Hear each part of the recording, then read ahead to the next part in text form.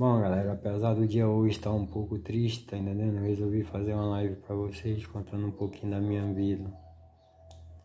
E isso não é mais e nem é menos, entendeu? Acontece o seguinte, eu tenho 53 anos. Meu estudo foi só até a primeira série, até porque também família pobre tem que trabalhar pra comer, tá entendendo? Mas sou filho de uma mulher que se chama Maria Constância, a Raiz de Oliveira. Ela se encontra em Catarina, tá me entendendo? E quero dizer pra vocês que é uma senhora mãe. Eu sempre falei pra ela, tá entendendo? Que esse mundo pra mim só tinha graça de eu vir de novo se eu tivesse ela como mãe. Eu sei que todo mundo tem sua mãe, todo mundo gosta da sua mãe. Não que a minha seja melhor do que a de ninguém, entendeu? E é isso, uma mulher que me ensinou a que respeitasse, já que eu não queria estudar, mas que escutasse os mais velhos, que os mais velhos tinham coisa a ensinar de bom. Eu sempre fui uma criança diferente dos meus irmãos, eu acho que até eles mesmos sabem disso, entendeu? Até porque dos meus 19 anos, quando eu saí de casa para ficar por minha conta, graças a Deus nunca tive nada, tá entendendo? Mas também nunca passei aperto, tá entendendo? Tive momentos bons, momentos difíceis, tive brigas, bati, apanhei, tá entendendo? Mas nada que eu acho que possa vir me prejudicar, até porque aqueles que acharem que eu fui errado em algum ponto, pois que as redes sociais estejam abertas para ele entrar, eu deixo em pauta aqui sem falar o nome de ninguém, tá entendendo? Qualquer um que vier, pra mim, entendeu? Que sempre tem aqueles, entendeu? Que sei lá, eu não sei se é inveja, mas pior é que quando você sente que alguém falou de você, mas, por exemplo, sente, não viu, alguém fala, mas não diz o nome. Isso é uma coisa que, pra mim, machuca, tá ligado? Porque, porra, compadre, como que eu vou chegar pra uma pessoa e dizer que o fulano falou mal se eu não posso provar sem saber a reação daquela pessoa? Tá me entendendo? Mas aí também eu não esquento, porque falar bem não vai não, entendeu? Falar bem não vai falar bem não, porque se eu fosse seguir o bem deles, eu tava igual eles lá, tá entendendo? Alguns não gostam de mim porque pensam diferente, é o meu modo de pensar, entendeu? Tenho minha opinião própria, como cada um pode ter a sua. Ninguém é obrigado a gostar do que o outro gosta, tá entendendo? Acho que cada ser humano tem os seus hábitos de viver aqui, pode escolher, entendeu?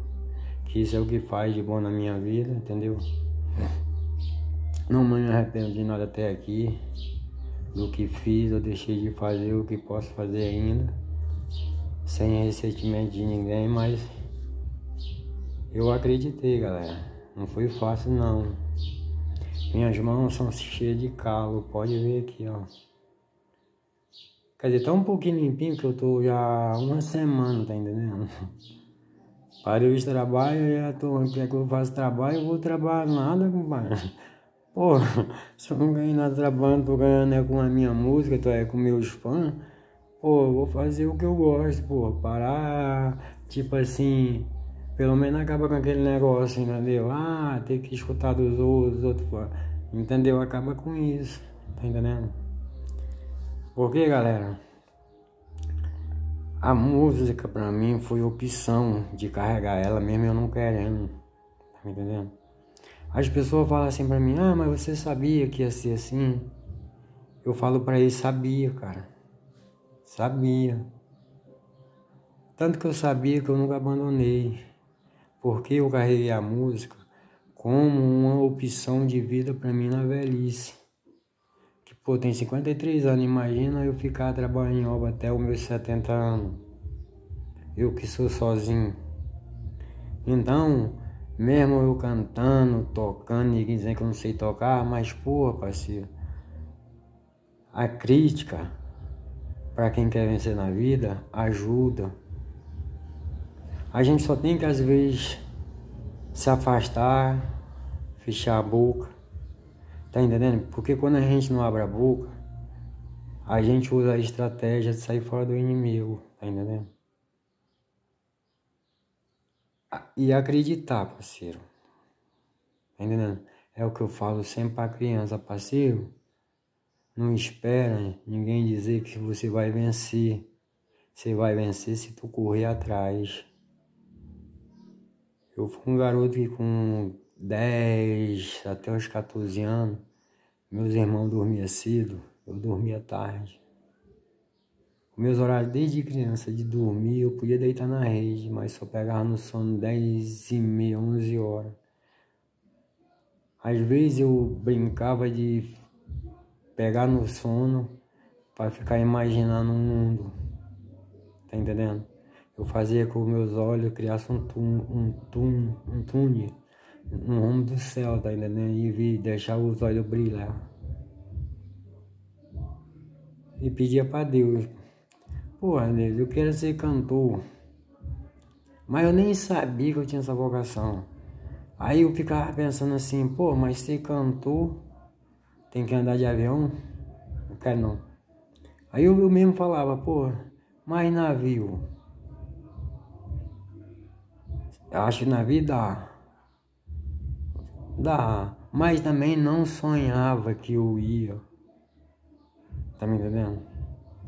E tinha a opção de jogador também, tá entendendo? E primeiro que de jogador foi logo indo de água abaixo, porque eu tinha 14 anos quando eu quebrei a perna, entendeu? Aí teve um atraso, aí uns 3 meses, minha mãe também já tava vindo embora, quando eu voltei, aí parceiro, era roça mesmo, gado, limpar terreno, mas nunca desisti, tá? Fui trabalhar em obra, comecei a trabalhar em obra como servente, aí aprendi a ser pedreiro, saí pro navio, e navio voltei para pedreiro de novo, tá entendendo? Mas como eu trabalho de bico, tem que me virar, tudo eu aprendi a fazer um pouco, tá me entendendo?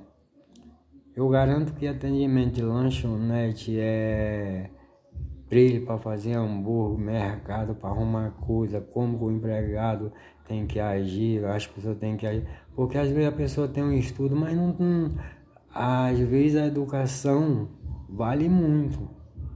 Uma palavra às vezes machuca e não tem cura. Bom, pelo menos no meu caso. Tá me entendendo? Isso eu tô falando minha opinião. Parceiro, nunca diga que seu patrão é bom. Diga que, porra, até hoje meu patrão, graças a Deus, tá entendendo? Isso não é que tem que carregar desconfiança, não. Trata ele como ele merece.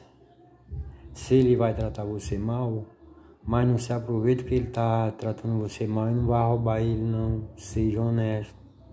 Tá me entendendo? Porque pelo menos nessa conversa que estão tendo, desentendimento, que um sai coisa, pelo menos ele vai ter a certeza que você, mesmo ele não gostando de você, tá entendendo?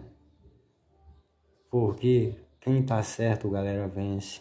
O mal não vence o bem, o mal pode até andar, tá ligado? Tentar aprontar, vai fazer, acontece, mas na hora H o bem tem que vencer o mal. Porque vocês querem que essas crianças de vocês cresçam. Cara, a única coisa que pode salvar o mundo é as crianças. E as crianças só vão salvar o mundo se nós ensinar. Ah, que não sei o que eu vejo. Não é que eu tenho 4, 5 filhos. Pô, mas o cara tem 4, 5 filhos por quê? Porque o cara é baseado, fez, tá ligado? Se ele for preso, ele vai vir salário para a família dele. E quem paga esse salário, parceiro? Tem que ver também se vale a pena, tá entendendo? Se não, galera, eu digo uma coisa, do jeito que tá ligado? Vamos culpar o governo? Bora culpar o governo, parceiro. Tá me entendendo? Mas, parceiro, Vamos também correr atrás, parceiro. Cada um pode acordar cedo, limpar a porta da sua casa para quando o lixeiro passar, ficar limpa a cidade. Mas do jeito que tá, galera, não dá não, galera. Galera, o lixo não dá certo. Vamos cuidar do lixo primeiramente. Tá entendendo? Porque cuidar do lixo, cuida do esgoto. Tá me entendendo? Porra, ou vocês acham que o que tá acontecendo no mundo é o quê? Somos nós que estamos fazendo, porra. E não é nenhuma criança não, tá entendendo? As crianças não tem culpa não. Simplesmente as crianças tá levando uma culpa que não é dela, porque o que eu vejo de fralda de criança, tá ligado? Sapatinho meu, cacete jogado no coisa, porra, não tá certo não, galera. Porra, nós vamos morrer amanhã ou depois, ninguém veio pra semente não, tá entendendo? Agora tem duas coisas que a gente pode escolher, o mal ou o bem. Se nós escolher o bem hoje, vai ficar bom pras crianças, parceiro. Tá me entendendo? Que nós mesmo, parceiro. Tá me entendendo? Ah, pá, a culpa é do consumidor, não, porra. Por que o governo não cria uma lei? Parceiro, a empresa vende arroz, feijão, tem o plástico. Porra, bota ser responsável dela recolher o lixo, o lixo.